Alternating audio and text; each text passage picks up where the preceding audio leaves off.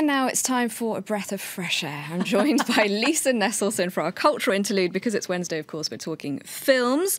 Now, you have just come in from the award ceremony for the 74th Louis Delluc Prize. What is that exactly? It's a big deal, but you can be forgiven for not ever having heard of it. Most French people have never heard of it. Believe it or not, it is to designate the best French film of the year. 2 prizes are given for Best French Film of the Year and the Best French Film by a First-Time Director. And what makes this prize credible, in addition to the very, very impressive list of people who have won it since 1937, is that the jury is made up exclusively of high-ranking career film critics who serve for life. So, unlike some film awards, you can be fairly certain that the people doing the deciding have actually seen all the movies that would be eligible for a prize. We don't know that for sure, for example, with the Césars, which are the local corollary to the Oscars. The prize is named for the early critic Louis Delluc, who died at age 33 in 1924. And if you want to dazzle your friends, he is considered the spiritual father of film criticism. So, according to this year's jury of 16 men and women, mostly men,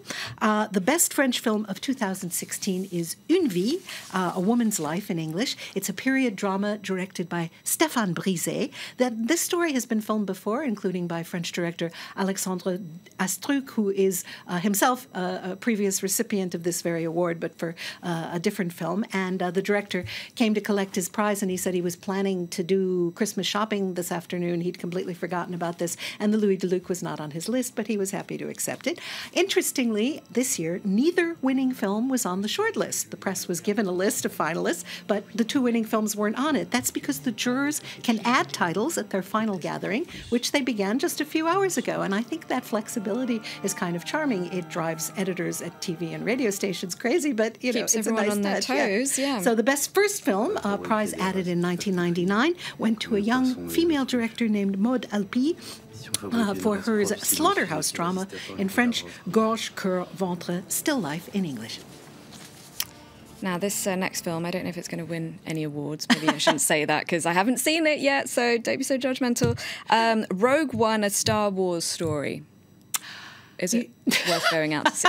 Well, that's a trick question, right? Because absolutely nothing I say is going to sway a single speck of stardust one way or the other. People who want to see this want to see it. People who don't. Personally, I care more about Tinkerbell. I do believe in fairies. I do believe in fairies than I have ever been able to summon any interest whatsoever for any installment of this never-ending saga. But a great many people care deeply and are only too happy to feed the gods of the box office and of merchandising. So this clumsily titled film is a freestanding episode, sort of situated between episodes 3 and 4, and it's full of characters you've never seen before, played by a cross-section of actors who sort of kind of represent different Earth contingents, such as, you know, the vast expanses of Asia, or people who happen to speak Spanish, and lots of people with British accents. But it does have a kick-ass young heroine named Jin, and if Mads Mikkelsen was your screen dad, I mean, how could you help but grow up to be kind of cool, brave, and agile and determined? And if people keep telling you to trust the Force, and you've been lucky enough to keep your Force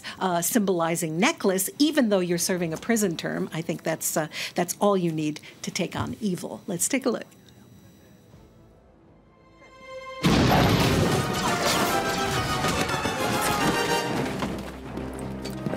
Cursor! Halleck! Diana Halleck! You want to get out of here? Hey! Move at me!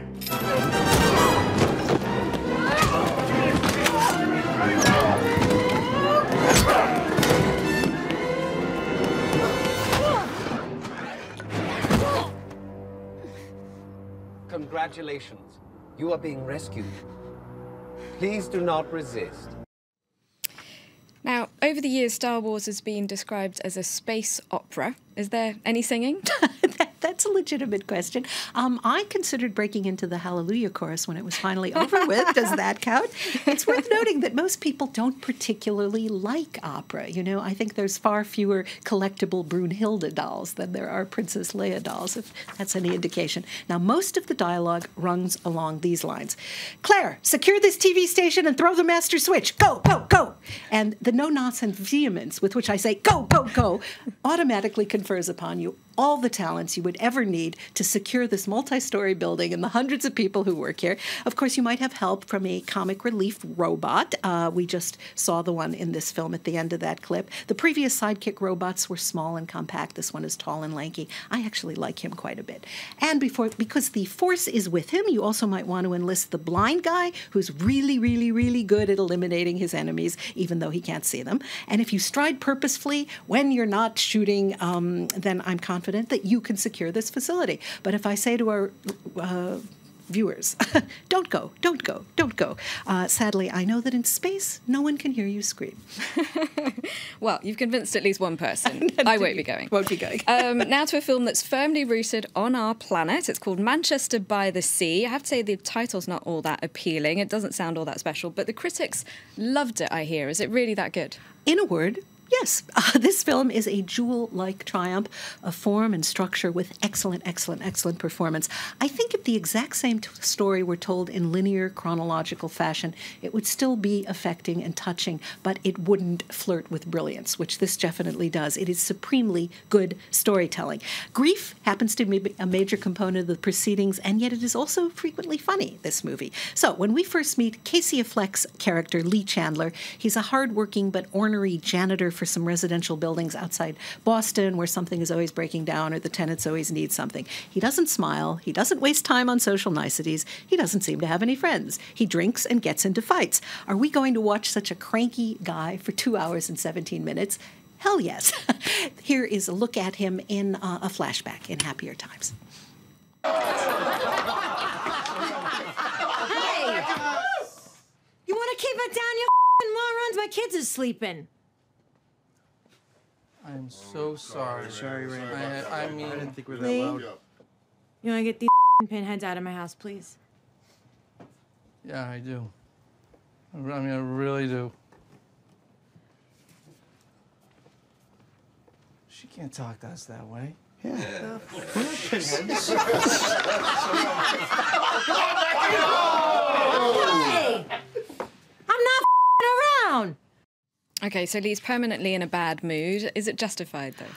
You know that perky, positive expression, if life gives you lemons, then make lemonade?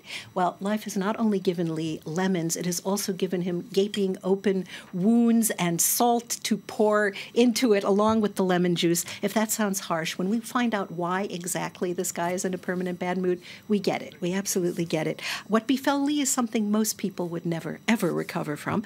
But a family emergency requires him to make some decisions and arrangements that threaten his fragile personal balance. And I don't want to give anything away except to say that when you walk out of the theater, you walk out feeling enriched. And of course, in order to do that, you have to walk into the theater in the first place, something I strongly, strongly suggest you do. So just to be clear, you preferred the Star Wars movie, right? Roughly, yeah. And Like this one. guy did too. All right, this one was already on my list. Now, top of the list. Thank you very much, Lisa. You're welcome.